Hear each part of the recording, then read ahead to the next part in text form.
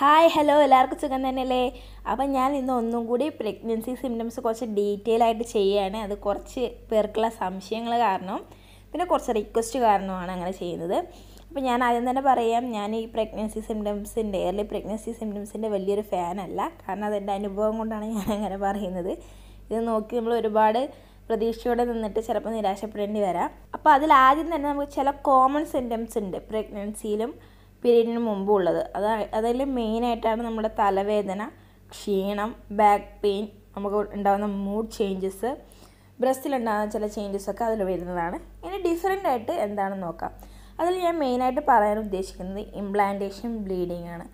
Fertilised ആയിട്ടുള്ള ovum യൂട്രസിൻ്റെ ഭിത്തി തുരന്ന് സ്ഥാനം ഉറപ്പിക്കുന്നതിനാണ് ഇംപ്ലാന്റേഷൻ എന്ന് പറയുന്നത്. ആ സമയത്തുണ്ടാകുന്ന കുറച്ച് ബ്ലീഡിങ്, ആ വെസൽസൊക്കെ പൊട്ടിയിട്ടുണ്ടാകുന്ന ബ്ലീഡിംഗ് ആണ് ഇംപ്ലാന്റേഷൻ ബ്ലീഡിങ്. ഇതെല്ലാവർക്കും ഉണ്ടാവാറില്ല, വളരെ ഒരു ചെറിയ പെർസെൻറ്റേജിന് മാത്രമേ ഉണ്ടാവാറുള്ളൂ. എൻ്റെ 2 പ്രഗ്നൻസിയിലും എനിക്കുണ്ടായിട്ടില്ല. എപ്പോഴാണ് ഇംപ്ലാന്റേഷൻ ബ്ലീഡിങ് ഉണ്ടാകുന്നത്? അത് മിക്കപ്പോഴും നമ്മളുടെ പീരീഡ്സിൻ്റെ ഡേറ്റിനോട് അടുപ്പിച്ചാണ്. ചില സമയത്ത് 2 ദിവസം നേരത്തെ ആവാം, ചിലവർക്കൊക്കെ ഒരാഴ്ച മുമ്പും ആവാം. അപൂർവം ചിലർക്കൊക്കെ പീരീഡ്സിൻ്റെ ഡേറ്റ് കഴിഞ്ഞിട്ടും ഉണ്ടാവാറുണ്ട്. ഓവുലേഷൻ നടന്നു കഴിഞ്ഞ് ഒരു 6 മുതൽ 12 ദിവസം വരെയുള്ള സമയങ്ങളിലാണ് കൂടുതലായിട്ട് ഇംപ്ലാന്റേഷൻ നടക്കാറ്.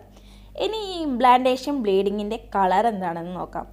മിക്കപ്പോഴും ഒരു പിങ്കിഷ് കളറ് അല്ലെങ്കിൽ ഒരു ലൈറ്റ് റെഡ് കളറ്, അതും അല്ലെങ്കിൽ ഒരു ബ്രൗൺ കളറായിട്ടാണ് ഉണ്ടാവുക. നമ്മളുടെ പീരീഡ്സിൻ്റെ പോലെ ഒരു ബ്രൈറ്റ് ആയിട്ടുള്ള റെഡ് കളർ ഉണ്ടാകുന്നത് കുറവാണ്. പിന്നെ ഈ ഇംപ്ലാന്റേഷൻ ബ്ലീഡിങ് മിക്കപ്പോഴും ഒരു കറ പോലെ അല്ലെങ്കിൽ സ്പോട്ടിങ് ലൈറ്റായിട്ടാണ് കാണപ്പെടുന്നത്. ഹെവി ആയിട്ടുണ്ടാകുന്നത് വളരെ അപൂർവമാണ്. പിന്നെ ഇത് നമ്മളുടെ പീരീഡ്സ് പോലെ ഒരു കണ്ടിന്യൂസ് ഫ്ലോ അല്ല. നമുക്കറിയാം, പീരീഡ്സ് വെച്ചാൽ ആദ്യത്തെ ദിവസം മിക്കപ്പോഴും ചെറുതായിരിക്കും, പിന്നെ 2, 3, 4 ദിവസങ്ങളിൽ നല്ല ഹൈ ഫ്ലോ ആയിരിക്കും, അതിനുശേഷം കുറഞ്ഞു വരിക ചെയ്യുന്നത്. പക്ഷേ ഇംപ്ലാന്റേഷൻ ബ്ലീഡിങ്ങിൽ അങ്ങനെ ഒരു കണ്ടിന്യൂറ്റി ഇല്ല. ചില ദിവസം നിങ്ങൾക്ക് ചെറിയ സ്പോട്ടിങ് പോലെ ഉണ്ടാകും, ചിലപ്പോൾ ഇത്തിരി കൂടിയെന്ന് വരും, ചിലപ്പോൾ ഒന്നും ഉണ്ടാവില്ല.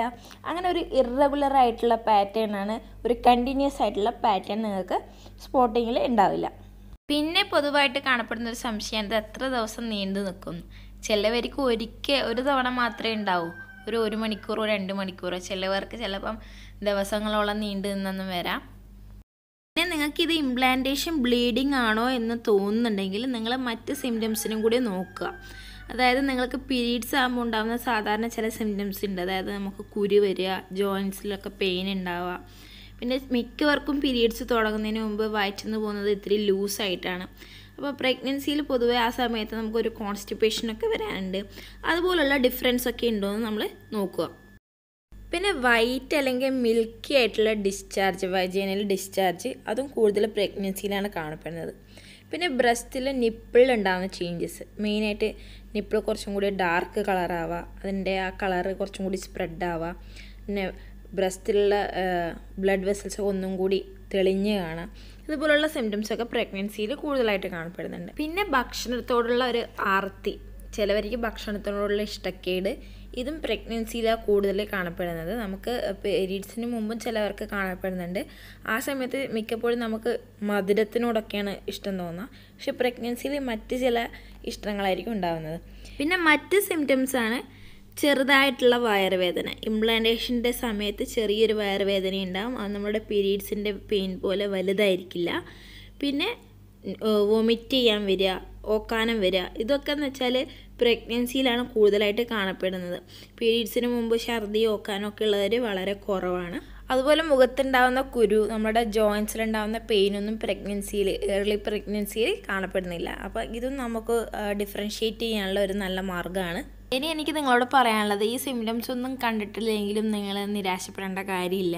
ഇനി ഈ എല്ലാ സിംറ്റംസും ഉണ്ടെങ്കിലും നിങ്ങൾ കൂടുതലായിട്ട് പ്രതീക്ഷ കൊടുക്കരുത്. അപ്പോൾ നമുക്കെല്ലാവർക്കും നല്ലത് മാത്രം പ്രതീക്ഷിക്കാം. മറ്റൊരു വീഡിയോ ആയിട്ട് വീണ്ടും കാണുന്നവരെ